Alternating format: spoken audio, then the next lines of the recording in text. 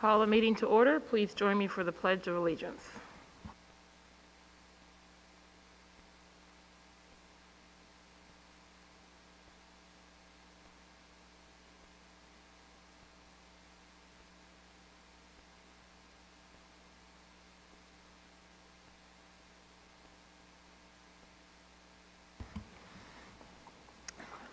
First item on the agenda, 1.03, approval or revision of the agenda. Is there a motion to approve the agenda as presented? Thank you, Sherry. Second from Kelly. Any discussion? All those in favor, please raise your hand, indicate aye. Aye. Anyone opposed or abstaining? Next on the agenda, item 2.01, the external audit report. Mr. Furlong.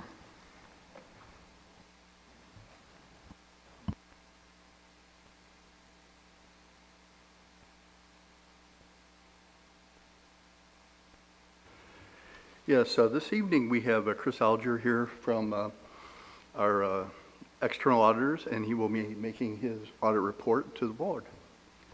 Chris? Thank you very much, Bill.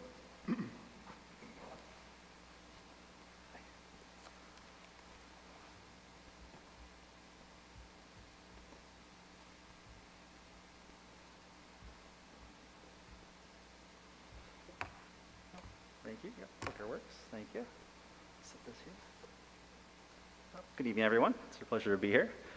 As Bill mentioned, I'm Chris Alger, Senior Manager with Grossman St. Amour, and the Senior Manager on the Fayetteville-Manlius Central School District Audit. It's about my 9th year on the engagement. My colleague Mark, the partner on the engagement, should be here any second. He sends his apologies for individual traffic on the way. He's probably has about 15 or 16 years overall working with the district. It's our pleasure to continue that relationship. And what we have here tonight is a presentation, a summary of our audit results for the June 30th, 2021 year end.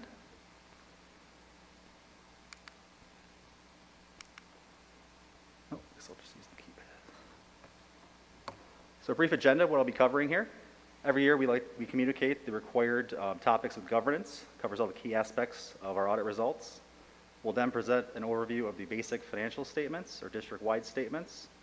Next are reports required by uniform guidance, otherwise known as the single audit, and then we'll touch on any verbal recommendations that resulted from our audit procedures.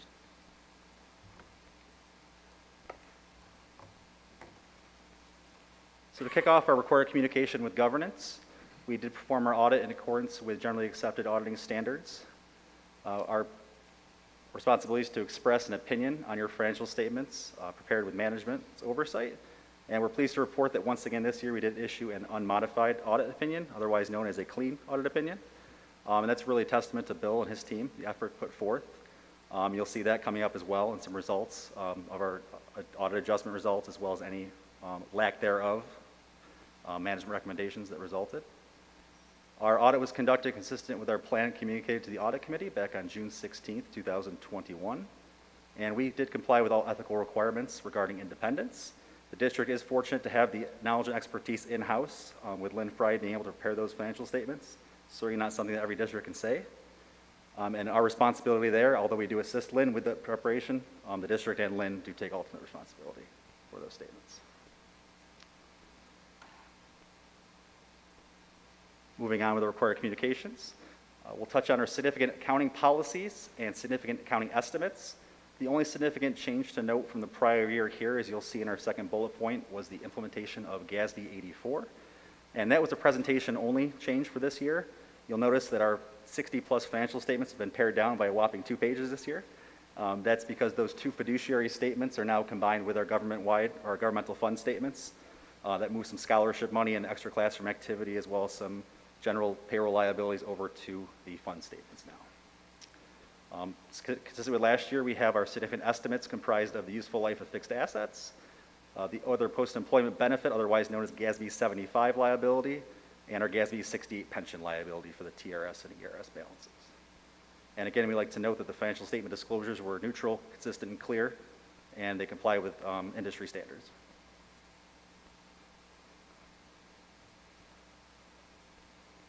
Moving on, we're pleased to report there was no difficulties encountered during the audit, no disagreements with management, and again, another testament to the great job that the FM team did this year. No uncorrected adjustments proposed or audit adjustments in general during our course of our audit. That's certainly not something that many districts can say either. It's really a testament to the work there, the fact that we had no proposed audit adjustments or corrections during the course of the audit. We'll be obtaining a representation letter from Bill as well as Lynn that was sent over to her this evening, and that's really good. It's going to be dated today's date, which is going to be our official issuance date, and that's going to speak to the completeness and accuracy of all the information that management provided to us over the course of our audit. No management consultation with other accountants that came to our attention during the course of the audit, and once again, management's taking responsibility for any assistance, albeit minimal, that we provided throughout the course of the financial statement preparation, and they'll also be taking responsibility for the ultimate submission to the federal government for the single audit report. And last but not least, our discussion throughout the course of the engagement is not a condition to our retention going forward.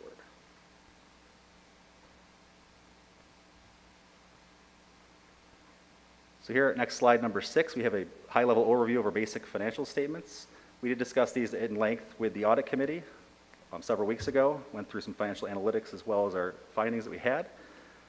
Those financial statements are going to comprise first and foremost of our audit opinion, which again is unmodified. Moving on after the opinion, we've got our MD&A, or management discussion and analysis, pages 4 through 12. And this is really where we like to point the reader's attention to during review of those statements. It really allows the management to pare down those 60-plus financial statements, tell their own story in terms of how the district fared during the course of the year. So a very important section there. Moving on, we've got our basic financial statements consisting of our fund statements and our district-wide with long-term assets and liabilities added back. And then you'll see our 40-plus pages of notes to the financial statements, followed up by our required supplemental schedules.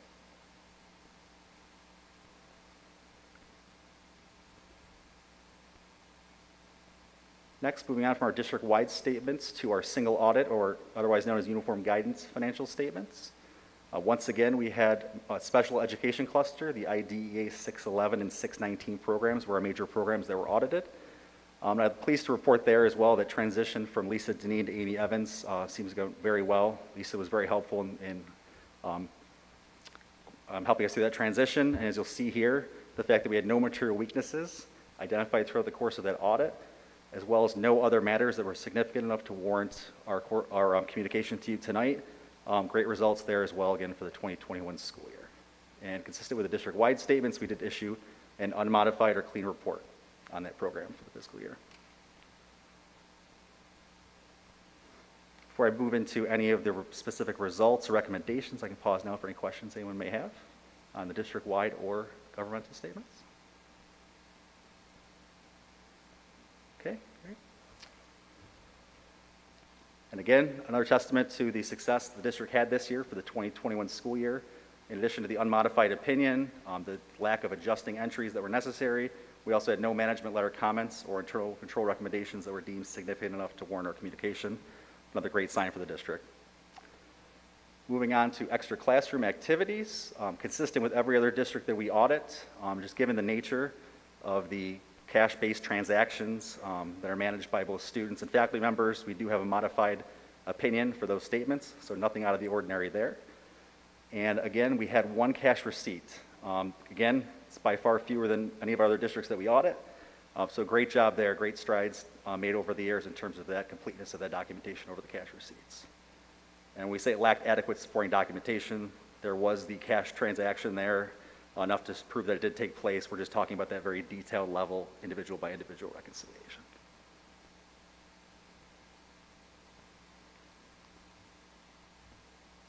Okay, last but not least, I'd just like to update you on some upcoming relevant accounting and auditing updates that may impact the district going forward. And this year, in terms of short-term for next school year, we're really talking about just GASB Standard 87. It's a lease standard. It's been in the work for a number of years. And that's just going to require that any operating lease that's typically expensed year over year is now going to have an asset and liability on our fund balance sheets, or district-wide balance sheet, I should say.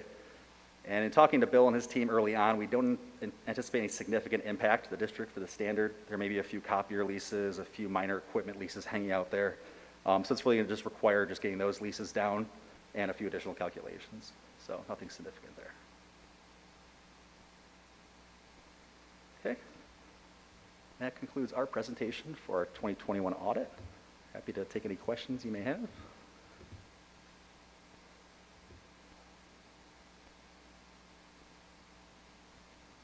Great. Well, thank you very much again. We appreciate your time. It's my pleasure. Thank you so much, Chris. And Mark is here too. Thank you very much, and thank you, Bill, and to the entire business office team for their excellent work.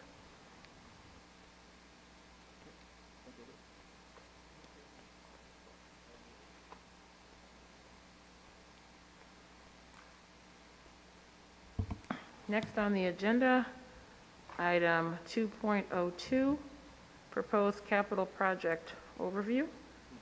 Dr. Tice?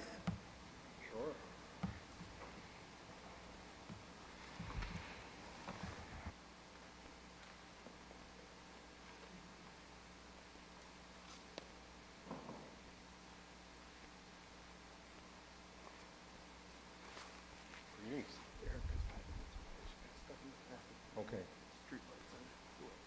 All right. I was just informed that our architect is 5 minutes out, so either I can go to my COVID update or I can begin filling in. Why don't we go to your COVID update and give the architect time to get here? Everybody think that's good? Okay.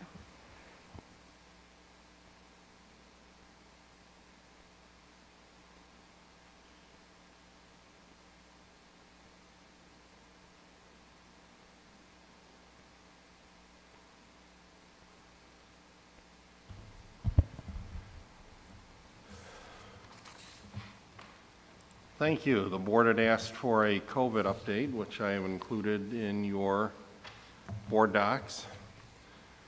As the month of September turned to October, to date we've had 35 confirmed cases of COVID in the school district, with 23 at the secondary level, middle and high school, and only 12 at the elementary level. Nevertheless, those 12 cases have resulted in 71 quarantines at the elementary level, which is an average of 6 across all 3 buildings per case, whereas there's been only 23 quarantines at the secondary level, which is averaging 1 quarantine per case, because many of the students have already been vaccinated.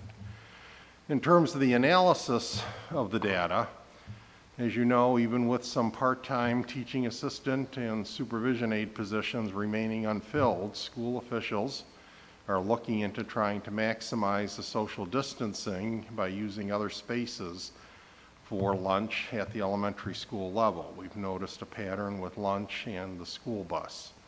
So to accomplish this task, we met earlier this morning, in fact, and the district has advertised for substitute teaching assistants and substitute teachers via Peach Jar in the local community. As many of you know, parents have reached out and said, what can we do to help? And these would be paid positions in order to provide the additional supervision to try to divide the students up from the cafeteria to the classroom, where we just do not have the adults right now in terms of we've tried to find and fill the positions, but have been unable to do so. So if this comes to fruition, this will allow the elementary students to be divided up between the cafeteria and classrooms or other spaces in an effort to reduce the number of potential quarantines whenever a positive case is reported. In the next section, Dr. Kilmer, who's here tonight, and I talked with the approach of the winter athletic season and more indoor sports, as well as special events such as vocal and instrumental music concerts and theatrical productions. School administrators are meeting in advance to better understand and establish parameters for spectators going forward in order to honor social distancing requirements. In the area of online tutoring, given the recent 71 quarantines at the elementary level, school district officials have recruited teachers and retired teachers to potentially serve as online tutors for the elementary children while they're out on quarantine. The tutoring will be for approximately 1/2 hour a day and will be arranged by the school district, reaching out to individual families. Classroom teachers will still be responsible for posting the assignments on Schoology and forwarding the instructional materials to students who may be placed in quarantine. Under New York State Department of Health guidance, as mentioned before, we're working to comply with the County Executive Order 22, which requires that all school staff get vaccinated or submit for weekly testing. This requirement was reinforced with the recent New York State Department of Health guidance that was released on September 1st and mandated this statewide. As of this date, Mr. Gordon informs me that we're down to about 35 employees that are participating in the weekly COVID screening. And last but not least, surveillance testing, as mentioned in earlier superintendent's reports. Onondaga County continues to collaborate with local area school districts to conduct random COVID testing of students and employees on periodic intervals. Over the course of the past 2 weeks, on Friday, September 24th and Friday, October 1st, the district has sampled 138 individuals between students and staff, and I'm pleased to report that there have been no reported positive cases using the pooled testing with Quadrant. That ends my report. Okay, well, I'm sure we have some board questions. I had two just from your report, Dr. Tice. So the half hour of tutoring that's going to be provided to elementary students who are on quarantine, how did they arrive at that particular amount of time? Oh. Okay. We were talking about, this is a very small thing, it's a tutoring session for a half hour. If a parent requests it for a half hour once a week, not once a day. Okay. And it's not meant to take the place of any teacher's work, it's just an opportunity for them to get extra help when they put it in their work. Okay. Thank you for the very much. clarification. Yes, we talked about, and again, with the children, just trying to provide some direction, but the teachers still would be responsible for the classroom materials and posting the activities on Schoology. And then, so the parents or the new people that are being recruited to help with the lunchtime supervision, are they going to be asked to be vaccinated, or are they going to be subject to the same vaccinated or weekly testing? It would be employees, so they would have the exact same rules as all employees. They would either be vaccinated or have to show a negative test or get tested through our system. Thank you. Additional questions from the board?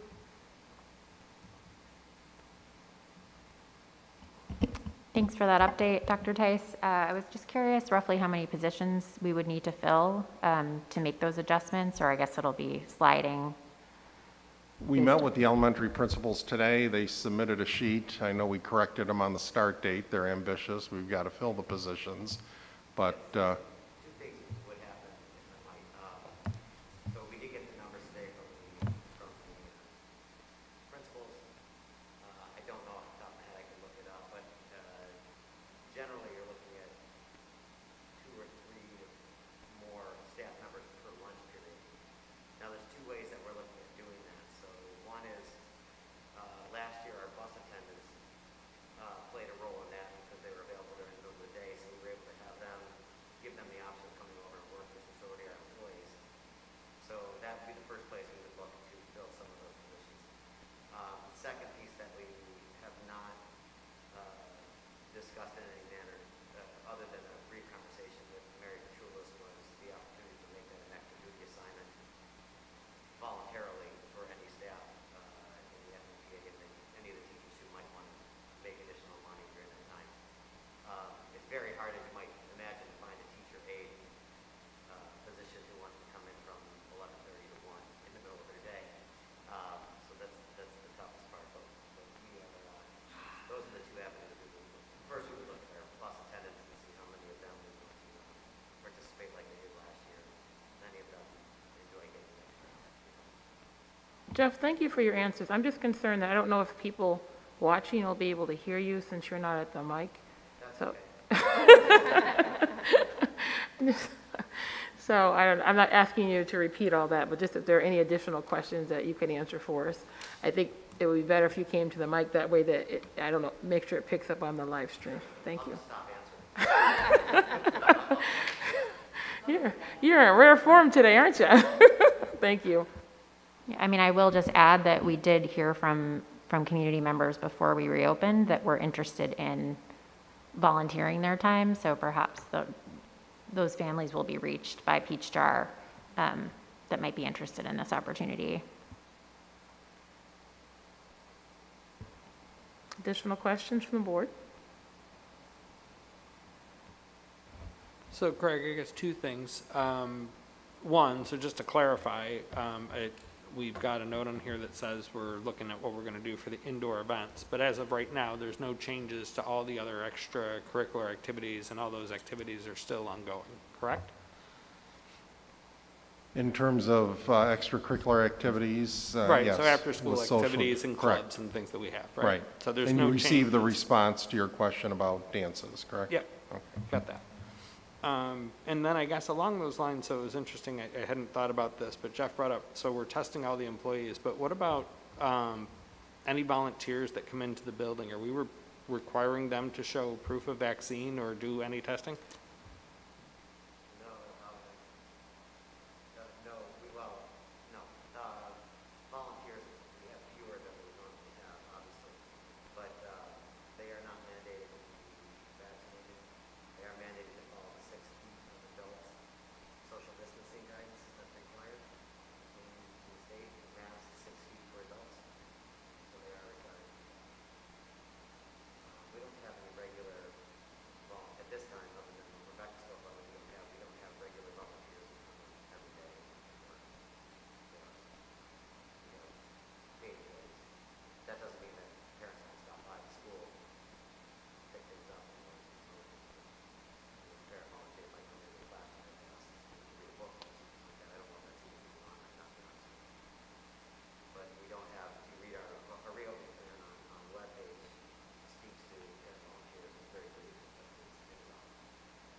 it's math and 6 feet distance. Sorry, I didn't get it. I forgot. So who is doing the quarantine determinations right now? Is this the county or is this the district as deputized by the county? The district is deputized by the county, but the county confirms. We have to submit to the portal. Okay, so, you forwarded that email response from Dr. Gupta, who's telling us that she wrote these guidelines as crystal clear as they could possibly be. And from my read, it continues to be as clear as mud. So I'm just curious to know what exactly the district is doing with the quarantines and specifically at lunchtime, because the guidance that the county provided that Dr. Gupta says is crystal clear says greater than or equal to 6 feet, there's no quarantine. Less than or equal to 3 feet, it is quarantine. She doesn't address in there anywhere of what the case is between 3 and 6. So what are we doing in this district when it's a 4-foot or 5-foot distance? If you want to, that's less than 6 feet without mask. So there's 2 things. I'll follow directions and come to the mic.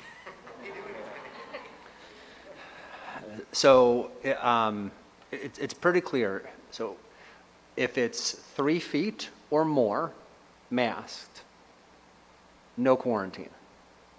Okay, that's universal. So 3 feet, and that's K-12. CDC came out with that, saying that 3 to 6 feet in a K-12 setting is exempt, because their focus was oftentimes 6 and less. So in a K-12 setting, classroom setting, 3 to 6 feet. Don't have to worry about it.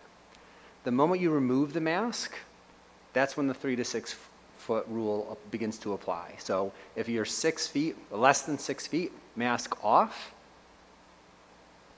vaccinated, you do not have to quarantine. However, we need to notify you, and you need to, or the recommendation is that you should test 3 to 5 days after last exposure. The recommendation is that you wear a mask indoors at all times for 14 days. If you're unvaccinated, mask off, less than 6 feet, you are quarantined.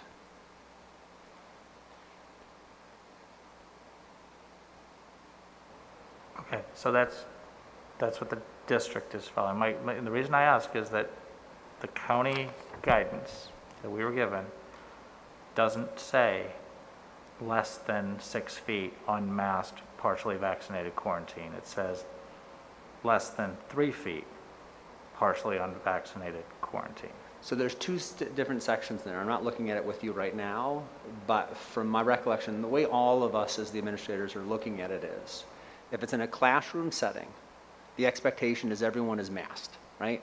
So we know we're all universally in this district over 3 feet. We're 3 feet and over. So if masks are on, we don't have a single situation where you're going to have a student that needs the quarantine under those guidelines. The question is when masks are off. And so that's really the only time that we are looking at quarantine guidance. And the only time students have masks off are lunch times, wellness break at the high school, or snack breaks at the elementary schools, right? And so that's when we begin to look at. So mask off, it's also 15 cumulative minutes over 24 hours of close contact. And again, close contact is less than 6 feet with mask off. And so that's why we're looking at anything less than 6 feet, mask off, is quarantine. And that's how I read the guidance based on that document that you're looking at. All right, I appreciate it. Like I said, I just wanted to know how we're interpreting it internally. So, okay. And then, Dr. Tice, my other question is back to where we were before school opened. And this question of what's the threshold of how many students need to be out of a single class before something more is offered to those students, particularly K-6, where there's a much higher rate of quarantining. So has there been any further talk about what to do when we're putting kids out for 10 days of school, potentially multiple times, other than potentially a half hour of tutoring once a week?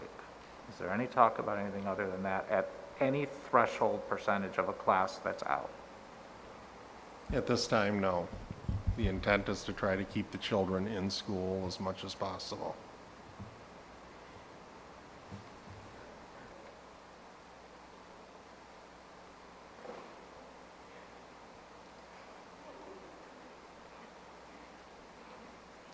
I'm a little slow on the uptake, but I get it eventually. I just wanted to clarify that the conversation we had this morning, and it gets to your question in a different way. Our goal right now is to reduce the amount of quarantines that are occurring, especially at the elementary level. The two places where they're occurring, well, let's talk about the one place that's not occurring, as Dr. Kilmer said. It's not occurring in the classroom. It's occurring in the lunchroom, and it's occurring on the buses. So the two areas. So we had discussions really about both today with the elementary principals. So our goal right now is not to accept the number of quarantines we're having at the elementary level, but to figure out how to mitigate those circumstances that are causing the quarantines to occur in the first place. Because ultimately that should be all of our goal, right? To get our kids in school. So going fully remote isn't the answer. I think, some school districts have done that for different reasons. It's not received well, and it shouldn't be received well. So our goal right now is to mitigate the number of quarantines, and that's what we're looking at doing first and foremost. The tutoring is a separate piece. It's not an answer to anything, but it does give the parents just another option in order for those that do get quarantined. But the goal of this endeavor that we're on right now is to greatly reduce the number of quarantines that are first happening from the lunch rooms until such time that those kids can get vaccinated. That's why you're seeing so few at the high school compared to the elementary schools. Elementary students don't have the choice of getting vaccinated. At the high school, they do. So when a student is vaccinated in the cafeteria at the high school, there's a different set of rules for them than unvaccinated students. In a couple of months, that may change. So this may be a short-term issue. We're certainly hopeful that it is a short-term issue, that it's up until the point when students in our elementary schools can have the option of getting vaccinated, and we hope that many of them choose to do that, or parents choose for them. And if we can do that, we will reduce that, and we may not have to stay in this new model that we're looking at for more than a few months. Maybe we will, but right now the goal is to spread the students out. We can't get that 6 feet of distance currently with the way we're doing it, and so we're looking at ways at a time when that staffing is very difficult everywhere, but we're working very hard to try and change that model so that we can get 6 feet of distance between the children wherever they're eating. And if we can do that, instead of seeing 9 students go out related to an incident in the cafeteria, you may see 0. And that would be the goal. And suddenly that would change the whole dynamic of even the conversation that you brought up. We would have kids in school, which would be, which is what we all are striving for. Thank you, that's helpful. So just my last point on this is, if we're looking to find and hire more people, and if the effort to this point is sending it out by peach jar, I will relay as anecdotally as a parent that I stopped opening peach jars quite a long time ago because they came with lots in it. So can we do that by additional means? The district's social media, the district's web page, everywhere? Peach jar is one piece. Dr. Tice heard me speaking to my staff this morning before we went on our meeting, and I'm not a very forceful person, but I wanted us all to get on the mission. That's not related directly to this to the cafeteria issue. Really what we need is, that's almost an additional or a separate issue. We have a sub shortage. So other places are experiencing bus driver shortages. We're very fortunate, I'm going to knock on wood, that at this time that's not our major issue. Our major issue is that we have a sub shortage. So in years past, just to give you an example, when the teacher and teaching assistant absentee rate or numbers went up to in the 90s on occasion, and that's rare, but when it happened, that's when my office would get nervous. We knew we had a threshold in the 80s, so we'd have a threshold. This past Friday, we had 57 out, and we had 4 positions that we couldn't fill. So drastically different. That's partly because of the pandemic, certainly, people choosing not to come in, not to work. It's also because there's lots of choices out there to work at right now if you want to work. So there's a lot of reasons for that. But yes, Peach Jar was only one piece of the puzzle. We want to have it on every one of the building websites. We want to have it through the Facebook site, everywhere. The reason why we're focusing on our community is because really it's the community that's going to solve this problem for us. It's parents who are out there and they're sending their children to school and saying, hey, you know what, I could come in and I could help out, and maybe I can make a few dollars at the same time, but mainly I can help my school system stay open. So that's why we're focusing on our community rather than trying to pull people from North Syracuse or other places. Now, having said that, before I came here, I was in my office and I did get 3 responses right away from people who are ready to jump on board. So I'm hoping that trend continues and we're able to increase that number. My goal is that at the next board meeting, you'll see a fairly substantial list of subs to be approved. That's my hope. And hopefully we won't have to put it on the billboard like you suggested. I did offer to put it on a 690 if I had to, yes. That was a little drama, but thanks. Additional questions from the board? I just want to say thank you to the administration for moving swiftly on this and nimbly and creatively. I know that it has been an issue for certain classrooms and especially our youngest learners, and I think just the more we can quickly find some solutions, it'll be better for everyone to keep these kiddos in school. And I agree. A lot of credit goes to the district office administrators and the building principals. I mean, we had a month worth of data now. I mean, patterns are developing where I think it would have been a little short-sighted early on, but it's clear in terms of what's happening now.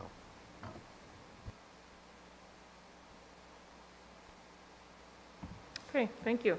So we're going to go back to the capital project overview. Dr. Tice? Certainly, it's up to the board's pleasure here on how you would like it. Our team did a wonderful presentation at Parent Council on Friday. They're prepared to do a reprisal of that for the board. You've heard similar presentations before, so I do not want to waste any of your time, but they're here to provide what they did to Parent Council. Daryl, I know, was participating in Parent Council. We appreciate that. We can run through a quick presentation if you need to dust off the numbers. It's entirely up to you. I just personally, I think that it would be beneficial at each meeting that we have, if we have the materials to go through it. So for anybody watching or watching the video afterwards, that we have that opportunity to reach them with the information. Yeah, I totally agree. I'd love to hear them again. Why don't we have the presentation? All right, Erica. Hey, Erica, how you doing? Good to see you. Good, thank you for adjusting the schedule. The entire DeWitt is out of power and it really messed me up getting here, so my apologies for that delay. So we prepared this presentation for the parent council meeting on Friday.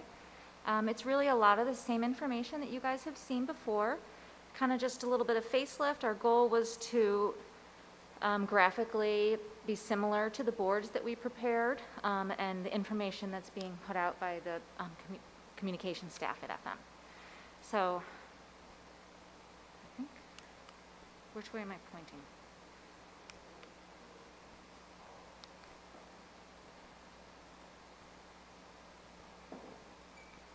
Connect. Can I do this? Oh, I can do it manually. That's totally fine. Okay. So, as you guys know, we've been working on this project for well over a year now in developing the scope.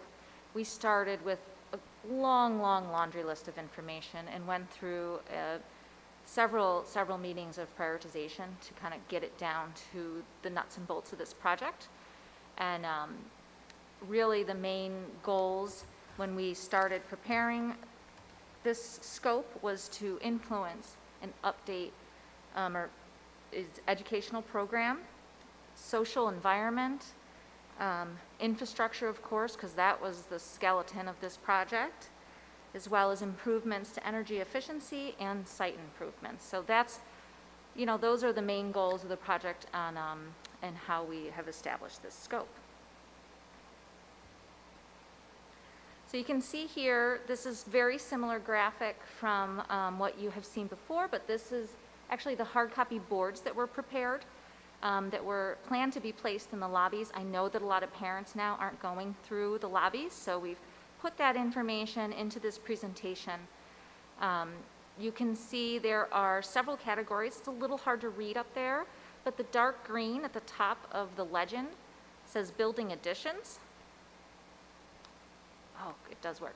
So this here says building additions. That is indicating the two main areas, which is the cafeteria expansion and the technology addition that you can see here and here. The lighter green indicates areas of heavy renovation. Those are the main office consolidation, photography lab, auxiliary gym, and learning support center, as well as program spaces in here.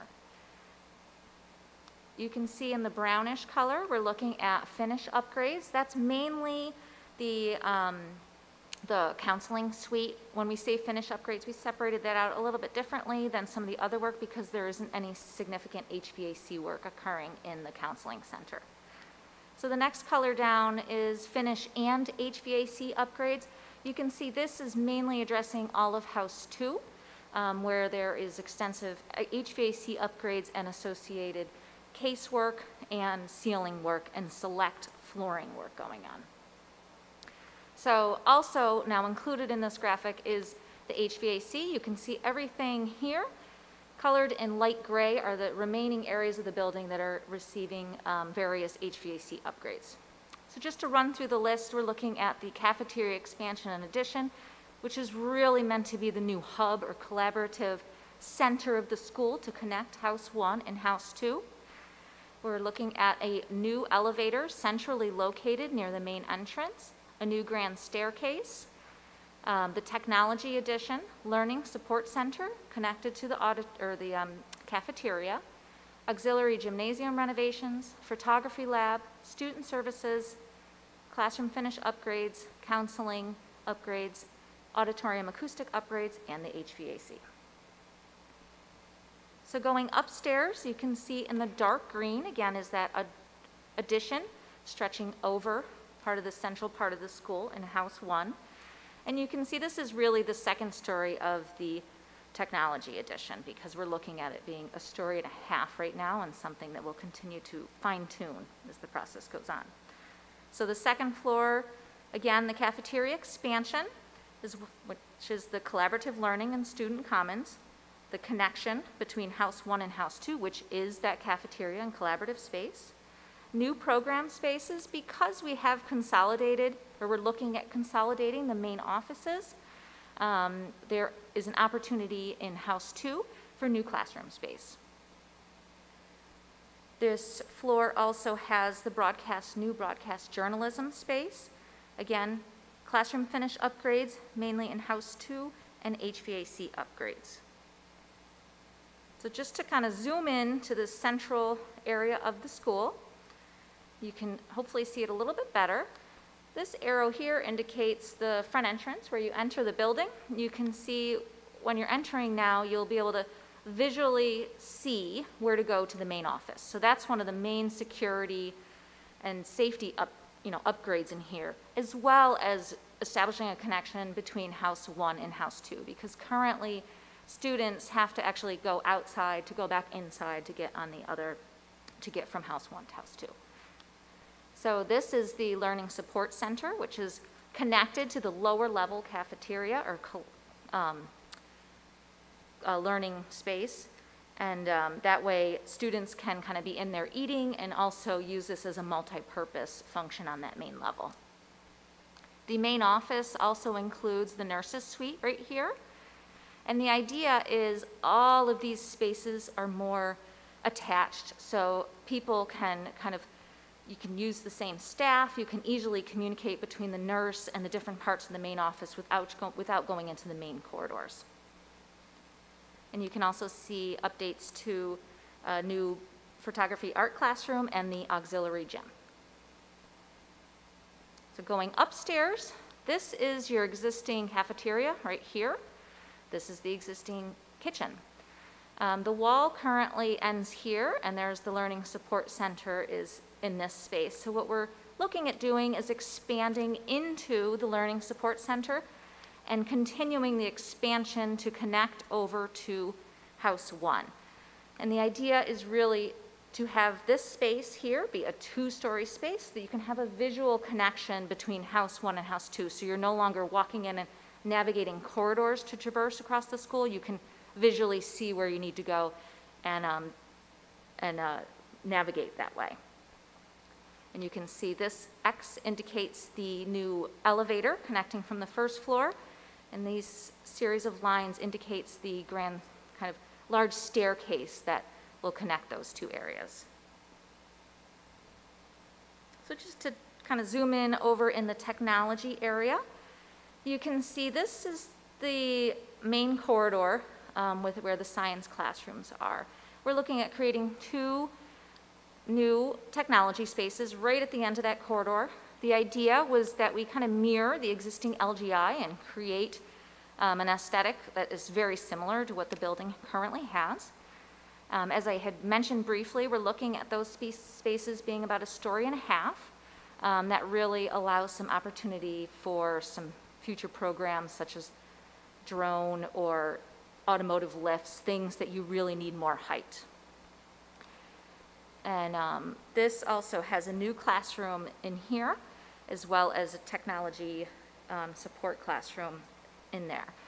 So you can see everything in yellow is to be upgraded with finishes and new HVAC. The areas in green are the locations right now that we have identified to get new casework. And this is something, if budget allows, we're going to see how much further we can get more casework throughout the building. I think I mentioned all that. So this is the second floor. Same scope in the classrooms. This is really overlooking the roof of the technology classrooms. And because the main office has been consolidated and centrally located in this plan, you can see there are 3 new classroom program spaces on the second floor. We're keeping this slide in here because I just don't want to lose sight of how much HVAC and infrastructure work is in this project. So everything in gray is being updated to some point or to some level in the entire building. So you can really see we have addressed this area in a previous project as part of the media center work. So you can see most of the building is receiving some level of HVAC upgrades. And these include House 2 HVAC replacement, complete replacement, House 2 air conditioning, House 1 air handling unit replacement, electrical panel replacement throughout, House 2 boilers, lighting replacement with LED. Now, we did have an EPC project here, so the LED work is mainly in areas that were not previously addressed, and especially in the addition and renovation areas. Ventilation system upgrades throughout, and aging rooftop unit replacement. So I'm going to have Patrick talk through some of this. This is some information that we didn't have previously that we would like to go through with you guys. Hi, I got one, thanks. Patrick Costello. I'm actually an alum from class of 2000. I haven't met many of you guys since I was up here before the Wellwood project. But just to orient you guys, we've kind of flipped the site plan from what Erica was showing architecturally. So the cafeteria addition's right here in the middle at the top of the building, and the technology addition is here. So a lot of the site work that we're doing is kind of reactive to what they're doing building-wise. At the technology addition, we'll be doing new curbs and sidewalks, essentially removing, I don't know, the 12-car parking that is in that area currently, while providing the vehicular access to that space. The cafeteria addition, we will be providing that secure connection between both buildings, both houses. And that gives us the opportunity to create kind of an outdoor classroom space in that courtyard area that's now being closed off by this addition. So that is kind of a huge opportunity that kids could potentially use for, you know, outdoor lunch and that kind of thing. The entrance plaza upgrades is the area right in gray, right at the main entrance. So it's essentially replacing the concrete and trying to spruce that up a little bit. And I know there's some accessibility concerns to the auditorium access space there too for plays and whatnot. Fire lane. So fire lane is kind of a huge one. So we're planning in this project for a fire lane that'll be around the back of the building. And this comes about because of the addition. So SED in the last couple of years has been requiring us to add a fire lane 20 feet wide around a building when we have touched it with an addition. And a lot of times that came up as a surprise that they made us do that, but we planned for it here. So that'll actually help Russ also with his access around the site. So I think he's pretty pleased about that one. And right off the fire lane, behind house 1 right here, is the temporary location for the modular classrooms. So essentially we'll be doing a similar thing that we have done at Wellwood. We're going to place them on the basketball courts there for the duration of the project. Then they will be taken off site. And these are actually the same modular classrooms that are in use right now at Wellwood. So once we're done there, they're going to wrap them up, bring it over here to store it until we're ready for this project. The next piece is really replacing the carpet on the turf field, because that is around 10, 11 years now, and by the time this project is up, it will be ready for replacement. So we've planned to, you know, put that into place now. The last item on the list is select asphalt replacements. And this is really campus-wide. We really want to touch as much as we can do. You guys have probably already seen what we've done already at the bottom of Pride Lane, and that'll be, you know, finishing up here next June. So really the plan is to take that from the student parking lot all the way out to the front of the building at 173. So it's pretty important stuff with the life of the pavements out there. I know we've been looking at that for a few years now, really, when we did the asphalt master plan a few years ago. But really, that's the nuts and bolts of the site work. Thank you, Patrick. No problem. So that is most of the scope for the project. I just wanted to kind of add that that's everything that we plan for right now.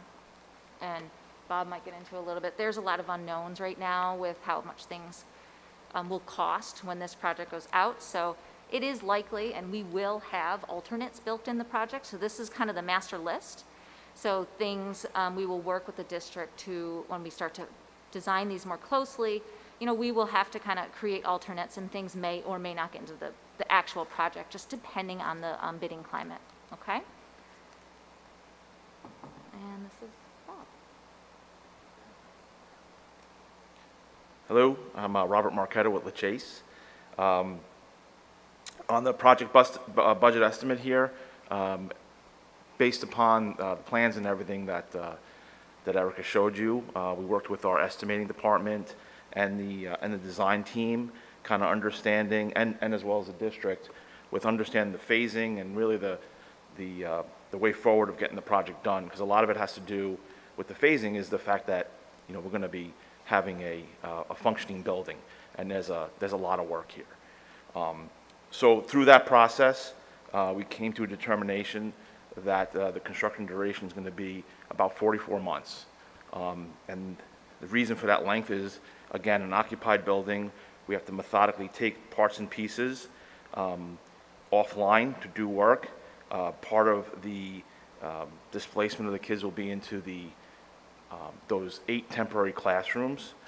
We also looked at kind of front-loading some of the work in some of the areas to create even additional space, additional swing space, so that it will allow us to take over more areas as we go. The signature portions, though, of that work, like the main office consolidation, the technology addition, cafeteria expansion, really the big ticket items will be done within that first 30 months. And the extension of that additional 14 months is really that massive amount of HVAC. I mean, that's actually going to start occurring day one, and will really carry through for that 44 months. So we'll be doing that behind the scenes, but what the students and staff are going to really enjoy will get done in that first 30 months. The budget was based upon, we recently did it with our estimating department, it was based upon current pricing. So it was based upon current inflated pricing. But we've also included an escalation of 4.25% over the next 2 years in anticipation of even further increases. And like Erica said, you know, when we get to that point, we'll have our bidding strategy. I think things are starting to calm down a little bit, but you know, we'll have to wait and see. But we feel confident with the number that we've projected here for the $52 million for the entirety of the project. That's not just construction, that's overall construction and incidental costs for the project. I'll let Bill take over for the last bullet, and thank you very much.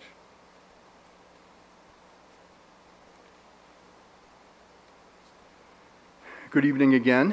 One important thing to note, and I think we've discussed this before, is that we do have some significant debt falling off that will be retired in the 23, 24, and 24, 25 fiscal years.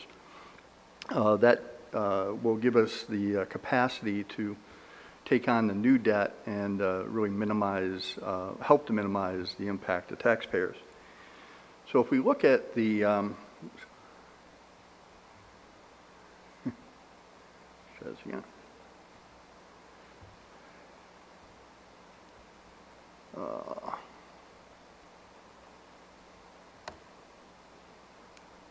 There we go. If we look at the overall financial impact, with the estimated cost of $52 million, it's important to note that New York State will be paying over 80% in building aid. It's nice to see that this is one of those projects where we can, you know, have the state money come into our district outside of the normal operating aid that they, excuse me, pay us. So, you know, once again, for every dollar we spend on this project, and when we borrow money, we will have principal and interest payments. They will be aiding the 80% for both those payments, both principal and interest. They also assume that we're going to be borrowing the money, that we're going to be borrowing the whole $52 million. So what's a nice little part of this is that we're going to be using $7.2 million in cap reserve. This reserve was established back in 2015 by voters of the district, and the $7.2 million will mean that we'll have initial cash flow to start the work, and it means that we won't need to borrow the full $52 million. So based on that, we conservatively estimate that the tax rate increase will be 1.89%. Typically, we like to show what that impact is on $100,000 of taxable value. For this project, once again, these are conservative numbers. We see an increase of $47.80. It's also important to note that this tax impact will be phased in over the length of the project. And since it's a 44-month project, almost 4 years, we're going to see that average about $11.95 per year on $100,000. It's also important to note that that impact will not occur until the 24-25 school year. So it's still a ways away in terms of when the financial impact will be occurring. Any questions about the financial side of this project?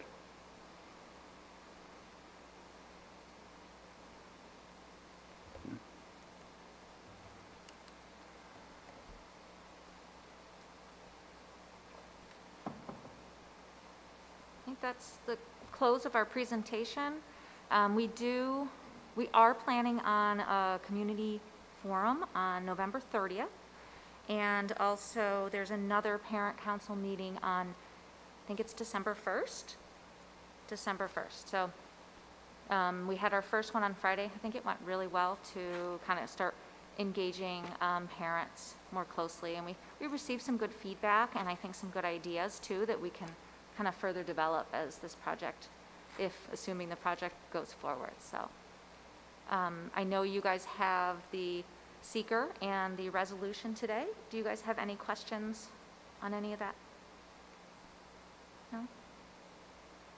No, we appreciate everything that you've offered, and it's a delight to have you back. I mean, reprising your roles from Friday. Dr. Kilmer, anything you'd like to add? I know you did color commentary on Friday as well. I don't think so. Nothing talked about it in the last board meeting as well. Any last question?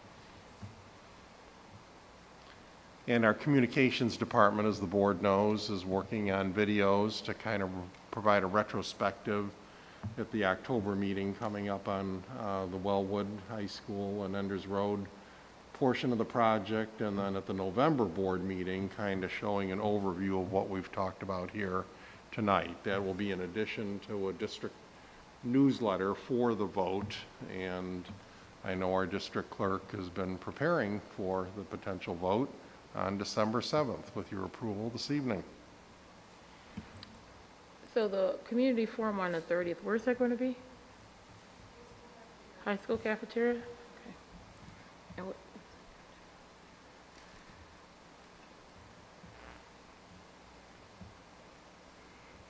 And any other questions from the board? Marissa, could I just make a quick comment? Please.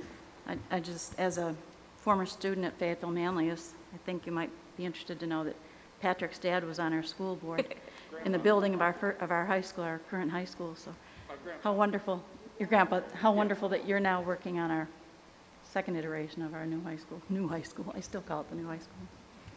It's great. That's great, and I think it's very important that we do have these forums and that the board express its support for this project, and so I'm glad we'll be talking about this at every meeting. As Dan said, this is the one project that's going to impact all of our students, no matter whether they come through Fayetteville or Manlius. So I think it's important that we make sure that the community knows that we as a board are very much behind this project. And this is, as Erica pointed out at Parent Council, this is conceptual design.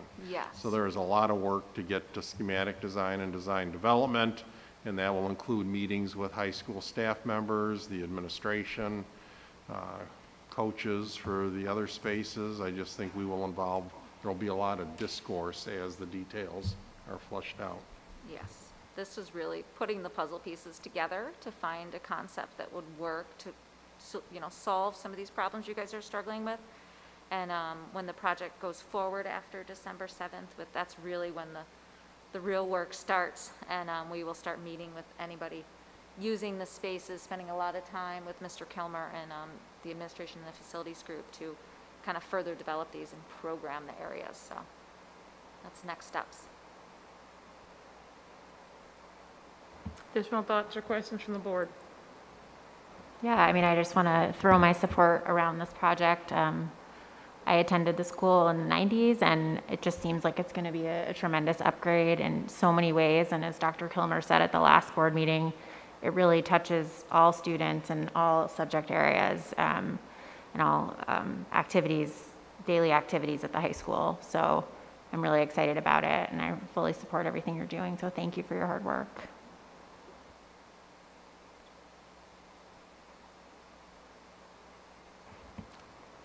Thank you very much. Thank you all for coming this evening. We appreciate it. Thank you. All right. Item 3.01. Is there a motion for the Board of Education to accept the 2020-21 external audit report as completed by Grossman Santa Moore and the corresponding corrective action plan as presented at the October 4th, 2021 special board meeting? Thank you, Kelly, and a second from Jason. Any discussion? All those in favor, please raise your hand and indicate aye. Aye. Anyone opposed or abstaining? Item 3.02, personnel actions. Is there a motion that the Board of Education of the Fayetteville-Manlius Central School District approve the personnel actions as recommended by the Superintendent Darrell? And a second from Sherry. All those in favor, please raise your hand and indicate aye.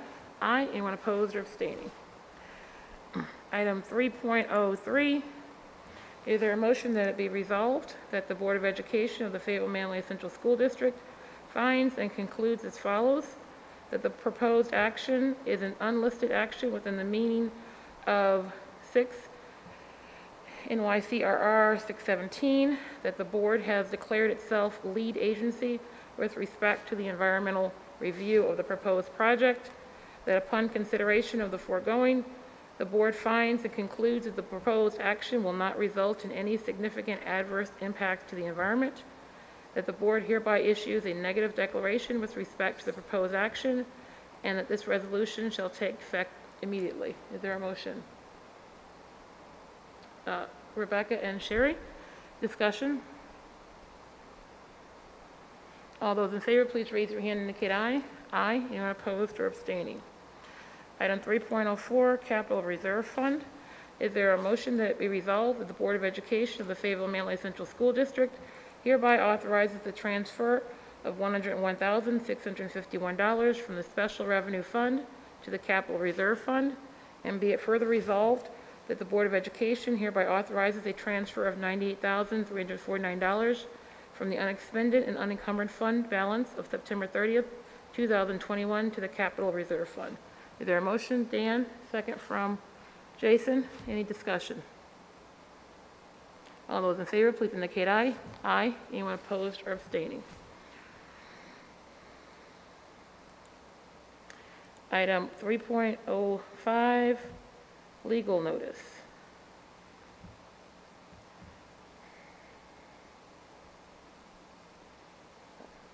I think I have to read the whole thing. I was trying to avoid that. I think I just have to do the whereas. Right, okay.